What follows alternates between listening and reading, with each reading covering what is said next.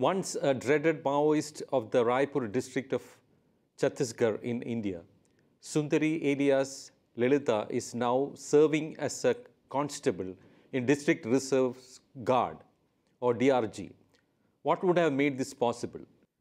Developmental works coupled with rehabilitation-cum-surrender policy of Chhattisgarh government.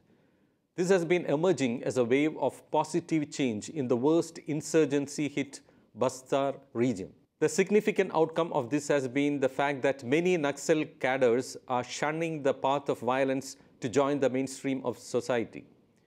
Realizing the hollow ideology of banned outlawed organization, Communist Party of India Maoist, and indiscrimination with the organization Sundari, who was associated with the banned organization for 10 years and carrying a bounty of rupees 8 lakh, quit Naxal movement years ago. Currently, Sundari is playing a leading role in the battle against Naxalism and registering her active participation in the anti-Naxal campaign for the safety of the public. Due to meticulous planning and strategy of Sundari, security forces succeeded in arresting and eliminating Naxal cadres during the encounter. Sundari, who surrendered before police along with her husband, revealed that several youths wanted to surrender, but they lacked accessibility to police. The woman Naxal was forcefully inducted into the outlawed organization when she was 15 years old. Initially, she was the part of cultural wing of the outfit. After working in a separate post, Sundari was eventually elevated to the A company. Sundari had played a key role in ambushes that killed several security personnel in Bastar region. She also revealed that Naxal leaders from Andhra Pradesh exploit youths in the organization.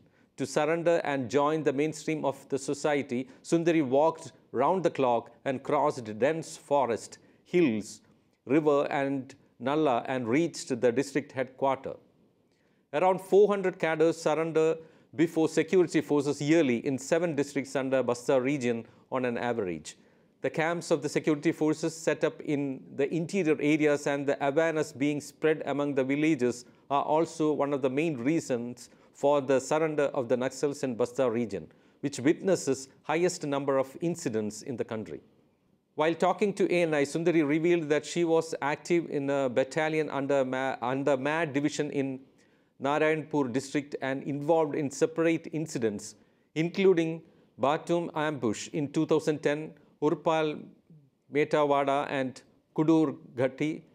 Hailing from a restive village in insurgency-hit district, Sundari said that her elder brother was working for the government. Therefore, the Naxals took her with them when she was 15 years old.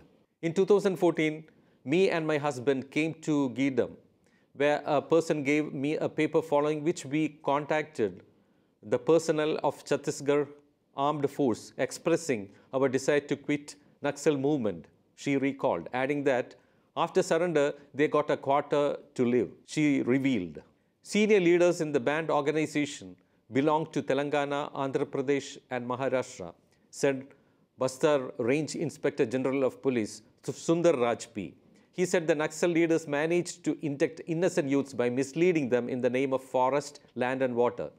After joining the Naxal organization, the youths learned about the true face of Naxalism.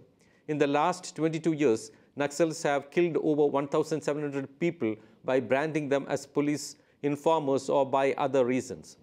Naxalism is the biggest obstacle in the development of Bastar, according to the official. Meanwhile, in an unfortunate incident on Wednesday, 10 policemen and their driver were killed when their vehicle was blown up by an improvised explosive device in Chhattisgarh's Dantewada district in Bastar region. The policemen were returning from an anti-Maoist operation that was launched after intelligence inputs. The policemen belonged to the District Reserve Guard, a special force of the Chhattisgarh police that comprises mostly local tribal people who have been trained to combat Maoists. But still, let's keep the hope alive that in future, more and more Naxals will discard the path of extremism and lead a normal life as other good Samaritans.